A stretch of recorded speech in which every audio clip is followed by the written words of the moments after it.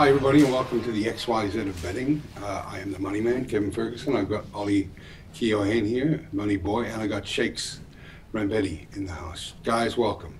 Thanks, Kev. Both you guys are kicking my ass, 107, 106, but I did miss a week. Let's get straight into it. Liverpool, who have been just in unbelievable form, take on Brighton, who have lost 4 in a row.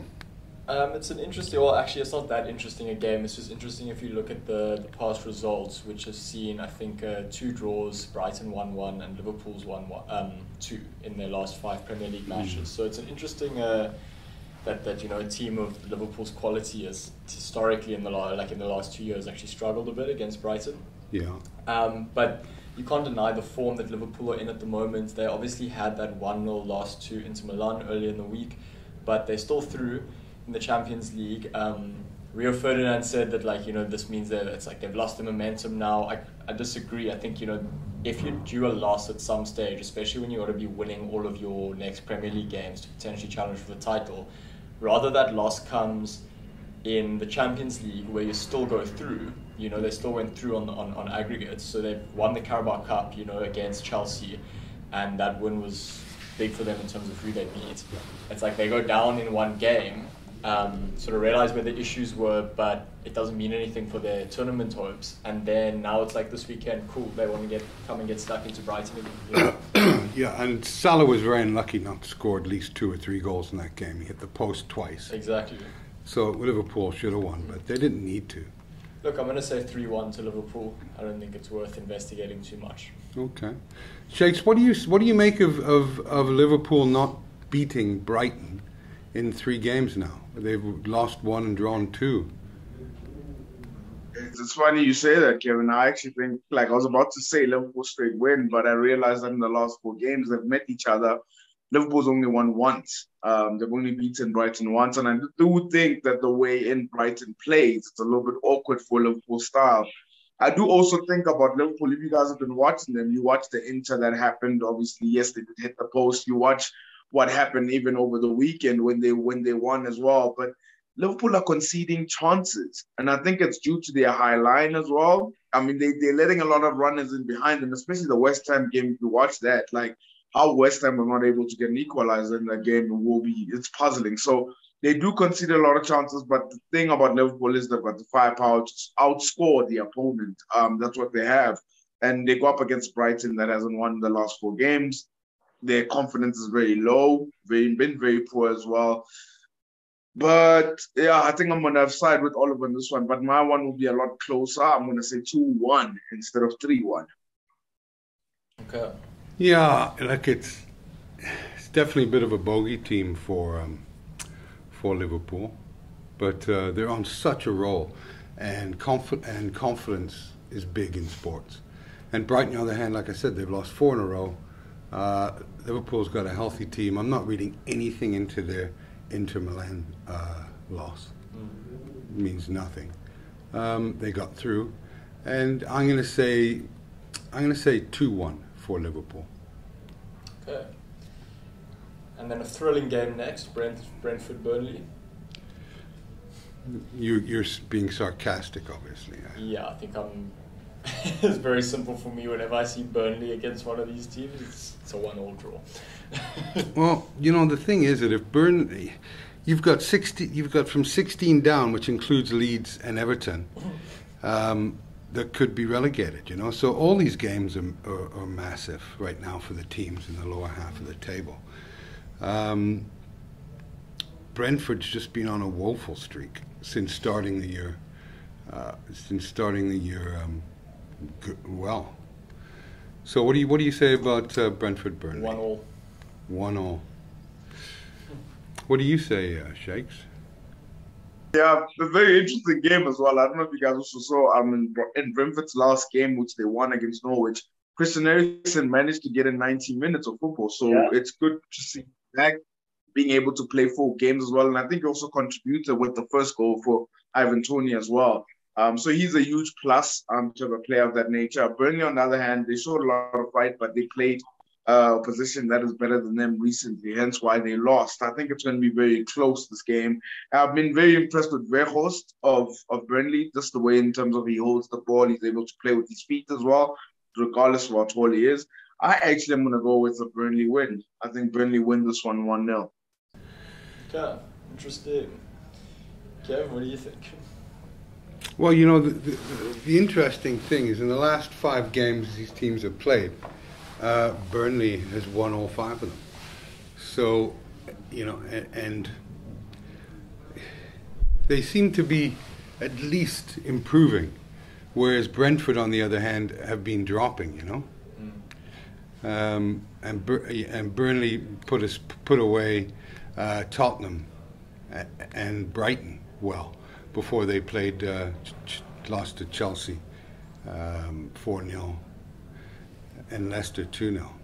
So I don't know, I'm going to have to call a draw on this one, I think, as well. I can't pick a winner in this one. I'm going to say 2-2 or 2-2 draw for me.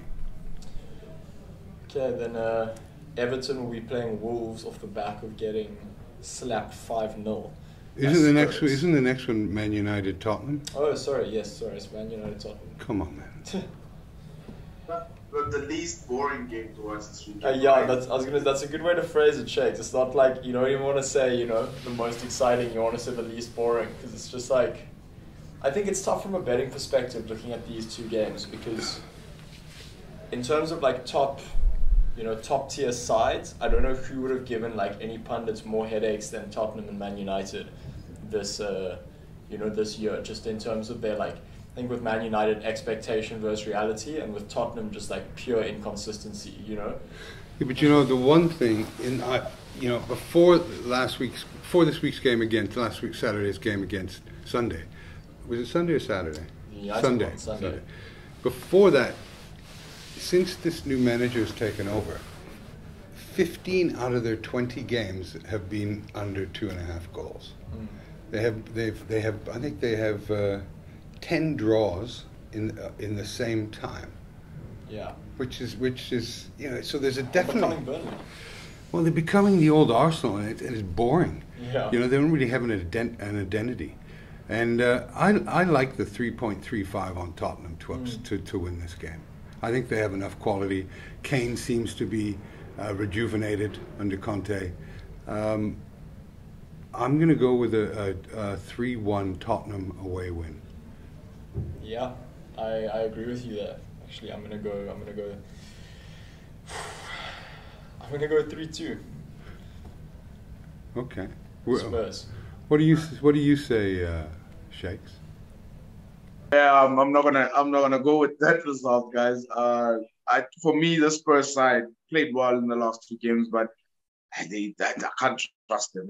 I really can't, especially considering the world-class performance that they showed against Manchester City, and then to lose to Burnley as well in the following week. Yes, they scored 9 goals in the last 2 games. I don't trust them still. So I surprisingly am going to go with Manchester United win. I think Manchester United is the luckiest team in the Premier League to find themselves where they are with the points that they have. They're the worst top 5 team I've ever seen. Yeah, I agree.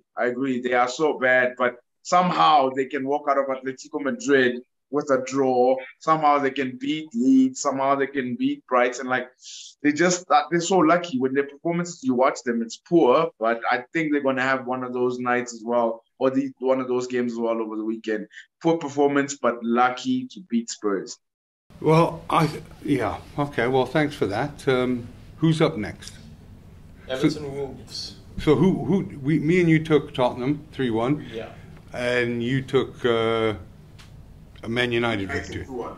Okay, thanks. I just wanted to get that correct. Look, Everton relegation zone were actually pretty close against Man City before the controversy of that handball, which I think sort of left a Liverpool fan shattered. And then so did Man United the next week against Man City. But then Everton go and get absolutely slapped by Spurs early in the week, 5-0. They were never in it, hey? That's an emphatic loss. And it's, I think, you know what's been fairly nice about the Premier League recently is that aside from perhaps United in the top 5, the results have been indicative of where the teams stand. Do you know what I mean? Like, Everton in relegation zone, they're getting whacked 5-0 by Spurs. It's like, actually, yeah, that kind of makes sense given the season, you know? Yeah. City are destroying Man United. What was it, 5-1? That makes sense if you look at the quality of the two sides. So, yeah, look, Wolves have been punching the whole season. They've been decent. You know, unlucky. I think they went down to West Ham recently. But I don't know how they travel. I mean, Everton are favoured here, not heavily. 2.30, Wolves are 3.30. I don't know. Struggling with this one. I feel like a 1-1 draw could be on the cards here. Yeah, look, it's at Everton, which helps. Yeah. The thing for me is over the last 10 games, Everton have had the worst record in the Premier League. You know, 1 win, 1 draw, and 8 ties. Sorry, 1 win, 1 draw, and 8 losses. The only team they've beaten is Leeds, and everybody beats Leeds now. And Wolves are not a bad side. Yeah. They keep it tight. I'm